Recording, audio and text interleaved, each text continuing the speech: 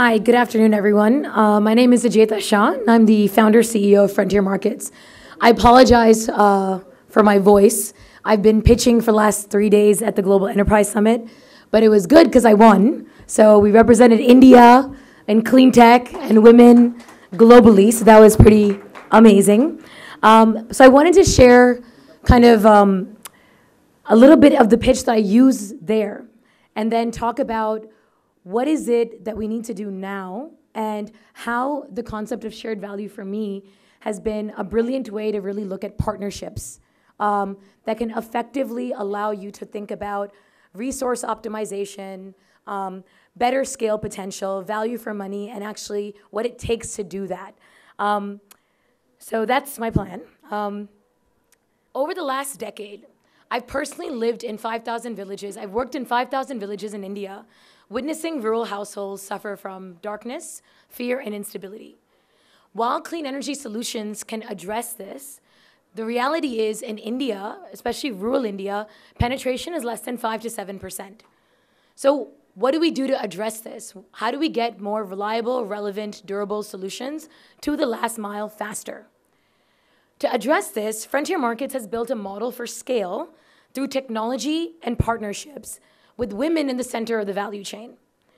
We partner with NGOs to recruit rural women who have zero income today and make them become micro-franchisees and support them with technical training, market activation, technology, and give them access to innovative product solutions that they're then being able to sell to rural households. We've built a network of 1,000 women entrepreneurs selling clean energy solutions like solar home systems, solar appliances, selling clean cook stoves, and they've sold it to 400,000 people in Rajasthan, impacting 2.1 million people. And they've earned a total of $2.5 million in revenue and helped create $9.2 million of savings. And we continue to work with them and support them by thinking outside the box on a regular basis. The difference, though, is that we co-create with them.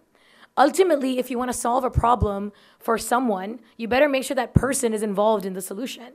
And that last mile household, when you really work with them, innovation happens in a very different way. You can launch a 22-watt solar TV with built-in free cable and HD and HDMI access for under 12,000 rupees. You can create a solar blender for dairy farmers and understand the value proposition of when they need it to make chash to sell to which household at what time. You're able to think about solar induction stoves instead of biomass stoves because women want all kinds of cooking solutions for their households. And you do this because you let women be the center of that value chain by using technology. So they're using mobile phones, they're using devices to actually continue engaging these households to help you understand what is that next innovation and how do we understand its value and what will be that scale potential. But the point of partnership here is also very important. What we do is we then work with local Indian manufacturers who we know are very good at manufacturing. They're just not involved in the understanding of what that solution should be. And when they start creating those products and you start looking at the value of scale, you're able to really drive down costs and you're able to impact more lives more effectively. So we should all be celebrating our victories, right? We're 55 people, we have half of us are women, we have 100 years of experience in rural distribution, data analytics, engineering, marketing, etc. So obviously the question would then be that if we broke even last year, which we did, with 46% gross profit margins on product sales, what's next? Scale, obviously. Go deeper. The question that everyone constantly asks me, Ajaita, you're just in Rajasthan? What about the rest of India? Ajaita, are you only going to do this in India? Are you looking at other countries? And I'm always constantly looking at these people and saying, there's 1.2 million households just in Rajasthan, and I've only covered 400,000, right?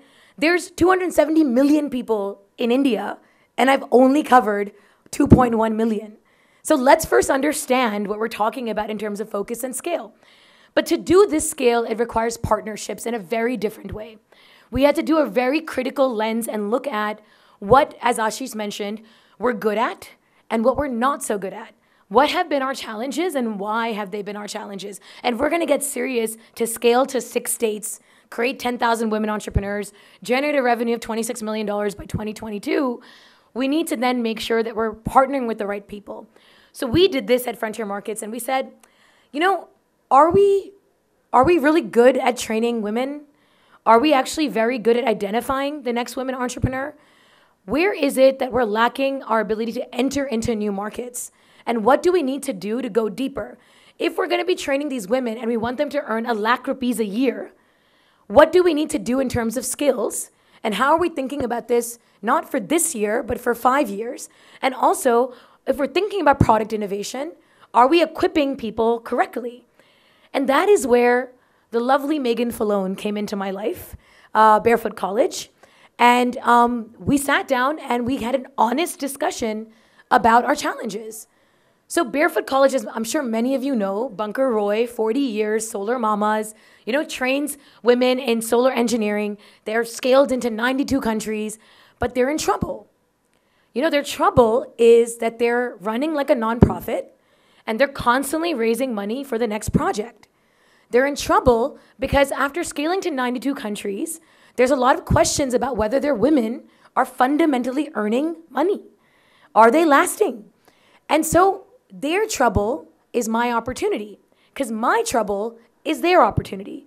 They're phenomenal at training.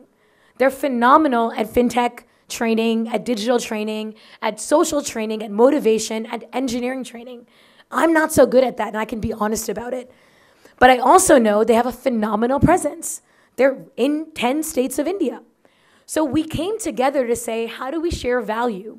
So we first aligned our missions and said, look, we fundamentally want to empower the rural household and do that through economically empowered rural women. Great, check mark. We also believe that clean energy is an important answer to productivity, and the challenge of the electricity crisis is a real one. Check mark. We also believe that we should scale quickly now, because we've both been working for many, many years and really aren't achieving the kind of deep level scale, both with financial impact and social impact, the way that we wanted to. Check mark. And then the big question was, how? How do you do that? Like, it's not enough for 2 founders or 2 CEOs to come together and say, yes, I want to work with you. How do you do it really? It takes an intense level of trust. It takes an intense level of transparency. It takes an intense level of critical thinking and honesty of your own self. Be as insecure as you possibly can be so that you can actually show your vulnerabilities to achieve a partnership.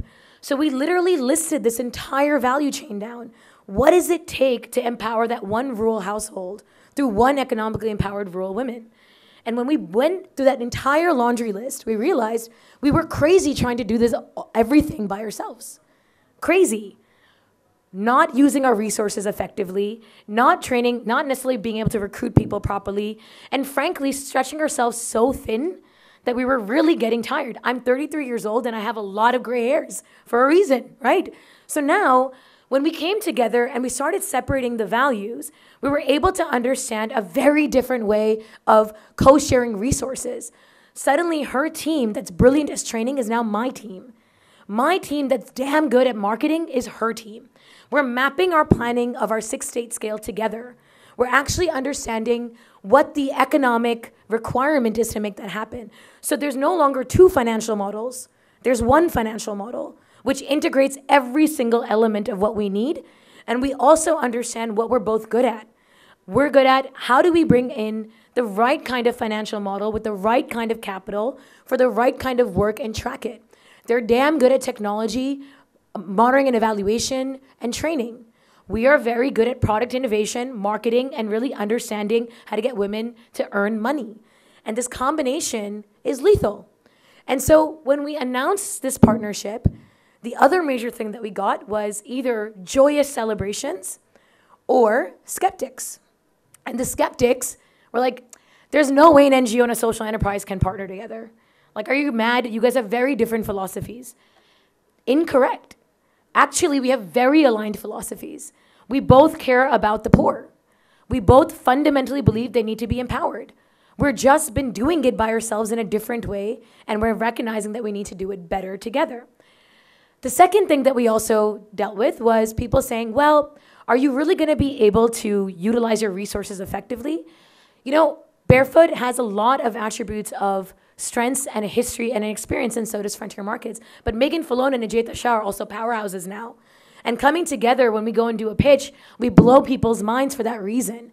And I think the key to shared impact, value, and partnership to scale is about that.